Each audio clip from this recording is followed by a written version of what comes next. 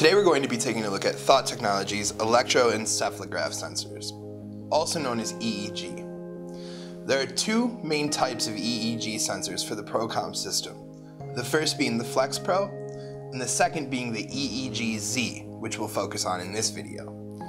Now the only difference between the two is that the EEG-Z sensor has built-in impedance checking, which we'll cover later on.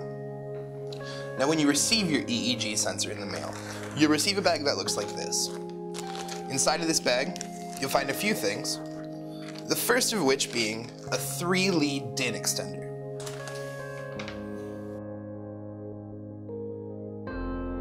Next we have a yellow gold cup electrode, which will be followed by the blue gold cup electrode, right here.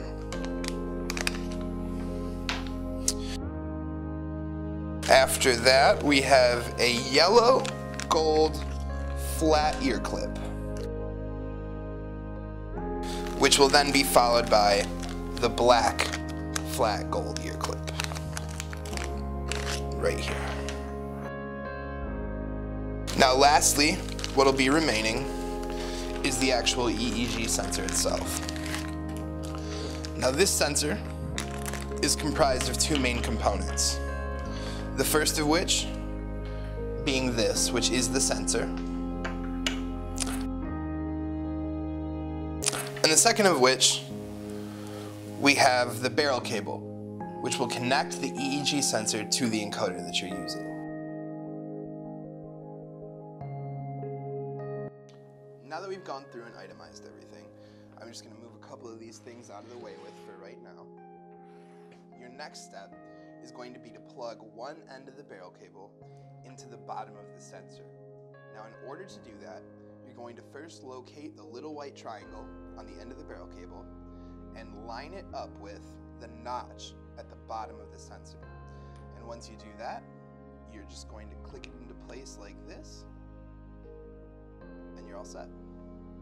Now that you've attached the sensor to one end of the barrel cable, the next step is going to be to attach the other end of the barrel cable to the encoder that you're using.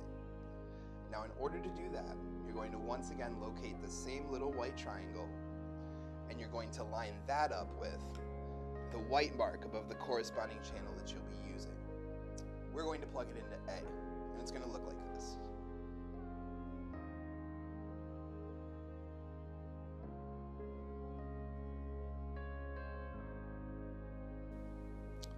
Now that the barrel cable is attaching the sensor to the encoder, what you're going to want to do next is locate the 3-lead DIN extender that I spoke of earlier and plug that into the top of the sensor.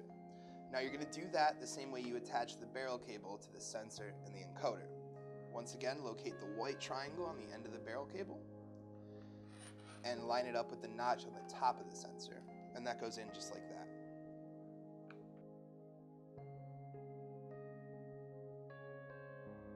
Now that we've attached the 3-lead DIN extender to the sensor, what is important to know is that blue will be positive, yellow will be negative, and finally black will be reference. Now we're going to be able to begin attaching the electrodes, and we're going to start with the positive lead. Now because the positive lead happens to be blue, I've just grabbed the blue cable electrode. You don't have to. And in order to do this, you're just going to take this DIN end of the electrode and plug it into the DIN lead like this. Now we can connect the negative lead. And once again, because it's yellow, I've just decided to grab the yellow ear clip. This is going to attach the same way that the positive electrode did, and it just pops into place like this. And lastly, we're going to be able to hook up the reference electrode, and that's going to plug into the black DIN lead, the same way the other ones did, just like this.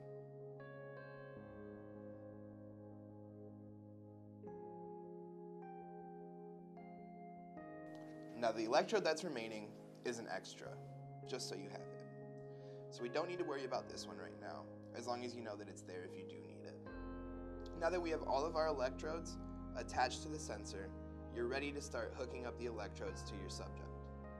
And when you go to do that, just be aware that there is a clip right here that you can use to secure the sensor and the electrodes to a shirt collar or a tie or something of that nature.